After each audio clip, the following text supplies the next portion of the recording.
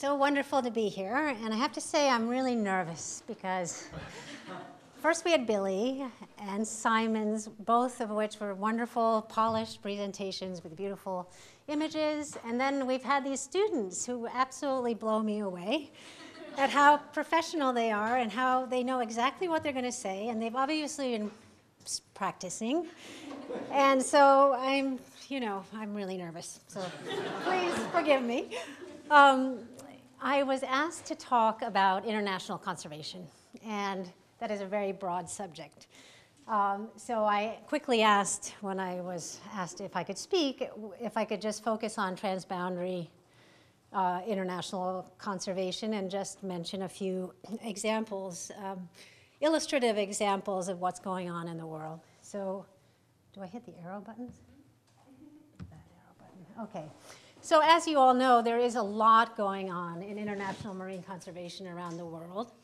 And this international marine conservation is happening at a variety of different scales. I've kind of parsed it down into three major scales, which I think you could categorize all the international efforts in the world around, not including the kind of global marine international agreements and conversations that are happening, including the very important upcoming climate change negotiations taking place in Paris in December, which will have a significant focus on ocean ecosystems. But other kinds of international marine conservation can be focused at the very small scale, and that international conservation takes the form of either bilateral aid or foundation aid or even private sector support that originates in one country and is then transferred to another country in order to do all kinds of marine conservation interventions, most typically in marine protected areas. So that is an example where there is international collaboration to make something happen in a particular place. Then we have a slightly larger scale where you have international cooperation to do marine conservation across borders with neighboring countries that attempt to either harmonize legislation or actually develop management plans to do joint management over shared resources or shared space. So, and in general, we can identify these kinds of transboundary areas where there are either activities going on today or there's the potential for activities in marine conservation in the future. And then at the largest scale, we have international marine conservation happening at a kind of regional scale, where you have many countries working towards common goals with common standards, in many cases with harmonized legislation. So we have rules and regulations that are the same on all sides of the borders. And then, in many cases, these countries bound a high seas area, which then also gets affected by these kind of common standards and common approaches towards a shared agenda for marine conservation. And these kinds of large-scale marine conservation activities take place within what we call large marine ecosystems, of which there are many in the world, or even the formally, legally established regional seas, of which there are fewer. Now, when I came some time ago to talk to the students, oh, I'm stuck on this slide. Is that a, well, okay. So you can see various kinds of scales for international cooperation. When I came last time, I spoke to the students about international cooperation within the context of the Mediterranean Regional Seas Convention, which is the Barcelona Convention. And I'd like to just very, very briefly touch upon the Mediterranean again, but to talk about something slightly different within the Barcelona Convention, which is the activities going on in the northern Adriatic. And I just wanted to mention this because I had the opportunity in April, since I saw you all last, to teach an Erasmus Mundus master's course in marine spatial planning, where the students are, and the faculties are very focused on the northern Adriatic as a planning area. So I'll just mention that briefly. And then I really want to spend a few minutes to talk about the Benguela Current LME in southern Africa. So as you all know, because some of you are actually from the region, many of you read the news and know what's going on in this region, and then we had the opportunity to discuss marine conservation within this region. This is a real hotbed of conflict and human use. Also, a lot of very important values, marine values, or human values attached to marine places and marine resources in this region. So there is a lot going on in the Mediterranean.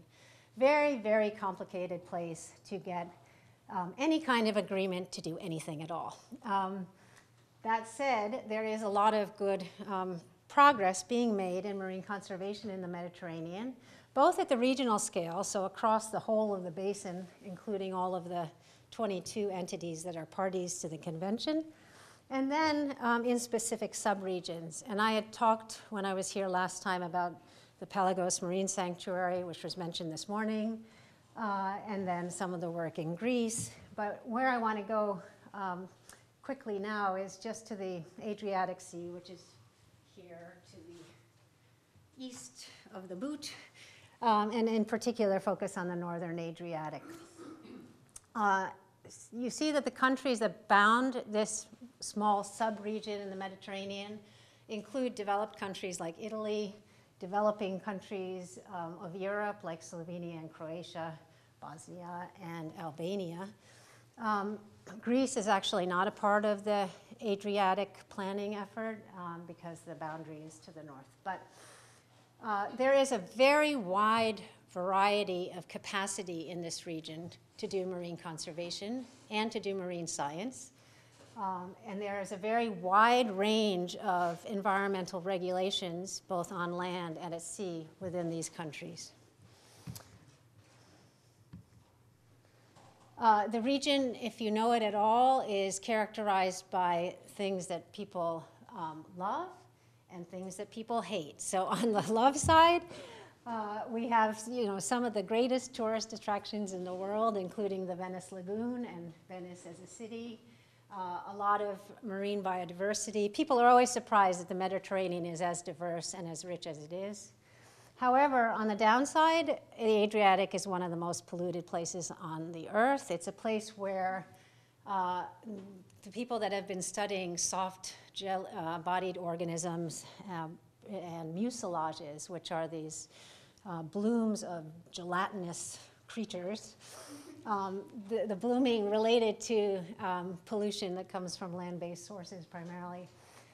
This is a place that's highly polluted and highly used and is, as you can see from the map, very closely affected by those countries and shared by countries in very close proximity.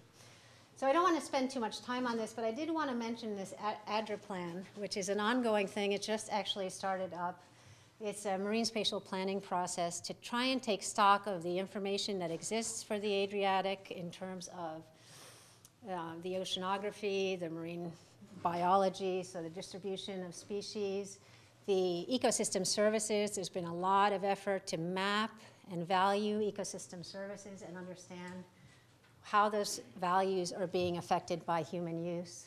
And then develop various kinds of plans, as you all have done for the Sargasso, to try and address some of these things, some of these threats to these values. Billy mentioned the Orinoco River and the plumes of pollutants and sediments that come out of that. Here in this region, we have the Po River in Italy, which is dumping an enormous amount of pollutants into this area. And for that reason, this can't be an entirely marine conservation focused activity. It's got to be land use planning and marine conservation jointly. The other thing I would like to say about this before I go on to the real example, which is Africa, is that this is an interesting project because as it will unfold, it will present a variety of scenarios to policymakers and planners so that they can go in any number of directions with a marine spatial plan. It's not meant to present one optimal plan and have it be embraced by all of the relevant countries. I don't think that would work in the Mediterranean, there is no straight road to an agreement in a Mediterranean context. So by presenting various options and the kind of costs and benefits associated with various kinds of marine conservation plans, the citizens and the policymakers, decision makers can debate the various options and decide on the best policy.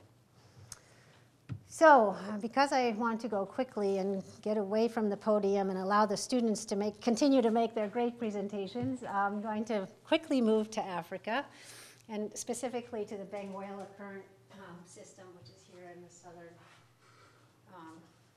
part of Western Africa.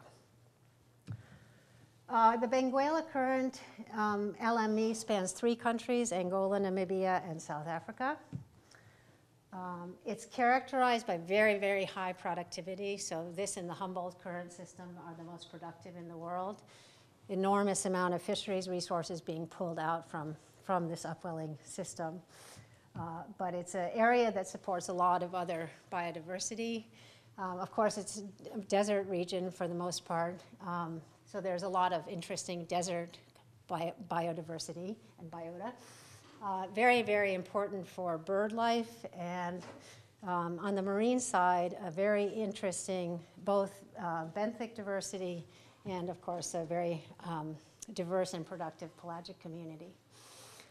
There's all kinds of ecotourism beginning to go on in this region. The countries, South Africa, Namibia in particular, are really heavily invested in developing tourism, but it's been oriented towards, your classic terrestrial species and less so for the marine side. So this is now an emerging kind of use. There are giant seal rookeries, there's a lot of whale watching, there's a lot of bird watching, and so forth. It is also an area that's used very heavily industrially, so there's oil and gas development and many, many other uses. There is a kind of hierarchy of planning in Benguela, and that's really why I wanted to touch upon this particular example to talk about international marine conservation. So the hierarchy has to do with kind of different scales of agreement and different ways that conservation projects are kind of rolling out in this region. So at the largest scale, the region is covered by an agreement. But even larger than the Benguela Current Commission region is this Abidjan Convention region, which spans the whole of West Africa. So all the way from Mauritania, all the way around West Africa to the Benguela region itself. And then at the smaller scale, within the Benguela region and the 3 countries that form that commission, are national efforts and even local efforts to do marine conservation of various kinds.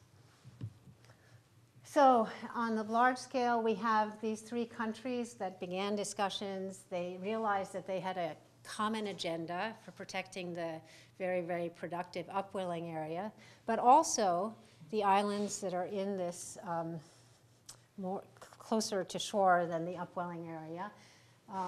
So they started discussions. Ken Sherman was one of the first LMEs that was actually described by him. And they quickly kind of developed an identity, which was the Benguela identity, and that incorporated the interests of all 3 countries. They received some significant global environment facility funding from the World Bank, and they were able to do the baseline studies that could characterize the various management plans that have come out of that process. And then they set up more recently the Benguela Current Commission and legally binding mechanisms within the Current Commission to be able to resolve marine management issues. At the smaller scale, I just want to focus very quickly on Namibia because it's just a wonderful country that's been doing so much. I mean, South Africa has been doing a lot as well, but Namibia has been doing things in a very organized manner that I'd like to focus on because it's really interesting the way they tie in their land planning, their coastal planning, and their marine offshore planning together. So In Namibia, they created the Namibian Islands Marine Protected Area, which is this area here. The boundary with Angola is up here, and the boundary with South Africa is just at the bottom of the map. So the marine protected area is this colored, the whole colored region. The conservation objectives of the Namibian Islands MPA, thank you. It makes it sound like it's just about islands, but it's about more than islands. It's basically the entire marine area of Namibia, the territorial sea. So the objectives include protecting conservation hotspots and spawning grounds for important fisheries, some of the offshore islands, both the terrestrial and the marine areas around. But the objectives also relate to sound management and conservation of marine resources, improved vigilance,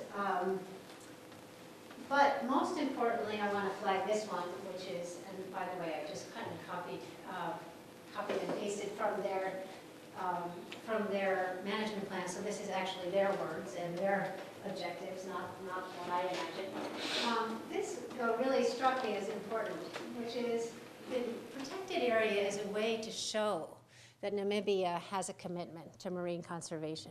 And not just to have Namibia say that it wants to do marine conservation or that it's committed to the conservation of the Benguela Current, but to actually show that it is doing something about it. And I think that's very, very important to flag.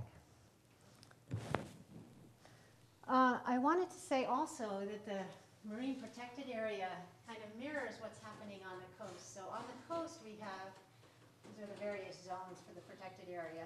On the coast we now have 2 national parks that span the entire coastline of Namibia. And I don't know why these buttons don't like me. Can you? Thank you. These 2 parks that span the entire Namibian coast. And then, in addition, Namibia has developed a coastal management plan that was done entirely through a participatory process involving endless numbers of community meetings along the whole of the country's coast. And really, the coastal plan reflects very much the needs and desires of all of those communities. So it's an interesting example where national parks instituted on land are complementary to the marine parks, and then these participatory plans developed by communities to effectively, sustainably use the resources. Can I have the next slide? Thank you. I just want to mention something because the first student presentation that was the overview of the management plan, spoke to the need to look to emerging threats or emerging uses and how critically important that is. And in this case, Namibia has been very focused on the fact that diamond mining is moving from land offshore. And they are able to, through their marine planning within the context of the Benguela Commission, start to establish areas that they want to keep mining out of in the future, even though that activity is very, very limited right now today. So it's very important to be proactive and look forward. So my last slide, just to mention some of the lessons from both case studies, really. One is that we all know that transboundary cooperation is needed to conserve these open systems, particularly those that are heavily used by human beings. We know that transboundary cooperation can include things like financial flows, so funding flowing from one area to the next, technology transfer, capacity building in places like Cuba where we can't transfer technology, but we can help build capacity, and by actual joint management of these areas. The last point I want to make, though, is that small-scale efforts, where the rubber really hits the road, where we actually see human behavior change with these small-scale projects, are important not only to promote what I call real conservation, so real human behavior change and real outcomes, good outcomes, but they can also spur further international cooperation by signaling that a country, or community, a user group is really serious about doing marine conservation. So with that, I'd like to end, and I really appreciate the opportunity to come and learn from you all, and to be so, I have the opportunity to be recharged every time I come here. And this time in particular, I am just so optimistic about the future now, to know that the world is in your hands. So thank you very much.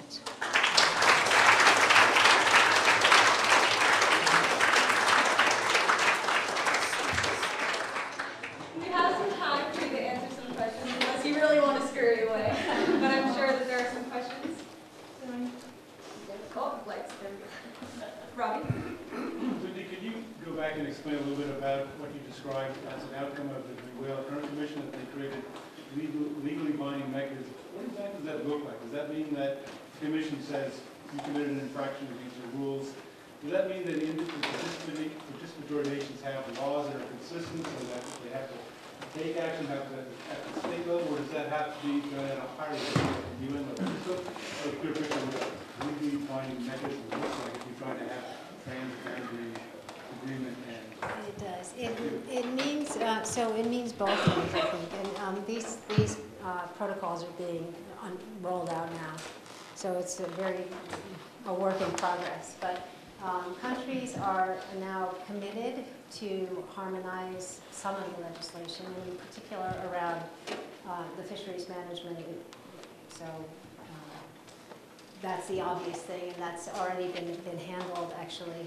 So the Commission brings little new to the fisheries management that's been in the country for a long time, except that there's been now much more of a focus on an ecosystem approach to fishery, and a much more serious look at how the fisheries resources support the wider biodiversity, because now these other values have been flagged, and so now as marine ecotourism expands, they want to know that the fishing is not going to preempt their future potential for ecotourism. But there are also very specific protocols being developed on, for instance, the mining activities, and that all three countries will be able to identify within the Commission activities these areas that will be no-go for expanded diamond mining, which is, you know, it's a threat that I never anticipated, but these mining operations are the technology. This is the downside of advances in technology, right? When we have the positive aspects of being able, you know, to track species and to be able to do remote sensing, the downside is there's no area that's, you know, out of the picture when it comes to things like massive mining operations. Just building on that question, I'm curious whether or not there is any outreach to, say, major diamond mining companies to start sort of trying to proactively put pressure on them to, say, not source from mining sites off the coast and sort of preempt any development just by saying it's not going to be preempted what those mines are. People have been talking about that, so, you know, there's the blood diamond. There's a lot to be learned from the blood diamond kind of campaigns, and being able to identify, you know, a market for sustainably harvested or sustainably mined diamonds. Right now, all of the effort, though, is to identify ecologically important, critical, sensitive areas, to at least have that as a kind of, those areas kind of redlined as a temporary kind of holding measure to keep because right now the mining is expanding very rapidly offshore, and there's, you know, an idea that the kinds of future mechanisms like certification or some kind of campaign for, I don't know what form that takes, but that'll come later. The most important thing right now is to identify areas that should be off limits as we gather more information and think about more possibilities for control. Yeah, no, is it me or is it, so I have a bad aura when it comes to confusing. One last question. Yeah. How wealthy is Namibia? The reason I ask is I hear sometimes people say things like, oh, well, environmental conservation is a luxury for wealthy, lefty, liberal nations, and the world is starving, has no, you know, no need for this. How wealthy is Namibia? I think it seems to be doing quite a bit for environmental conservation. Well, Namibia is not terribly wealthy. The mining companies are very wealthy. those are multinational companies that are not Namibian. I don't know, Namibia has a stake, but I don't think Namibia is particularly wealthy, but what Namibia is, what is true about Namibia, which sets it apart from other African countries, is the population density is quite low. So you still have vast areas of the desert and even forested areas in the north and in the interior that are still pretty pristine. Namibia is asset wealthy, maybe not as financially wealthy, certainly not a developed country, so it's a developing country. Do you think there's something to that, there are major obstacles to conservation, more in poorer nations and wealthier nations, or less interest in conservation in other nations? Well, no, actually my experience is there's more opportunities to conservation in less wealthy nations because the opportunity costs for not developing are lower. In other words, right? So, you know, you have property values in places like the US and Europe and elsewhere, rich countries where the coastal properties are so valuable to poor development that to leave them off the table for development incurs a huge opportunity cost, right? So there's a lot of pressure to develop, whereas in the developing countries that are poorer, there's less pressure. So one way to look at it. And Amalia, yes, do you have other examples worldwide of cooperation between coastal and marine parks? There aren't as many examples as we would like and as we need. And how important do you think they are? I think it's incredibly important. Well, we're seeing now, so as the world moves much more towards an ecosystem-based management approach in all kind of realms, we recognize those connections, and I think there's more of an attempt. Now, in places like the U.S. where we have regional planning going on, regional marine spatial, coastal marine spatial planning, we call it, like here in the Northeast, and you can address this. There is very much an attempt to try to tie in both stakeholders from the interior and from related to land and freshwater, but also the government agencies that deal with those domains. And so I think everybody knows that it has to be integrated across land, freshwater, and marine. And everybody also knows, and has known for a long time, that marine planning really has to take into account not just the pelagic areas, but also the near shore, all the way across up into the land side of the coastal zone. But very few countries have actually executed that kind of integrated planning. But we're moving in that direction now, and we're seeing that happen at various scales. So we can talk about the specific examples. Thank you so much. Thank you.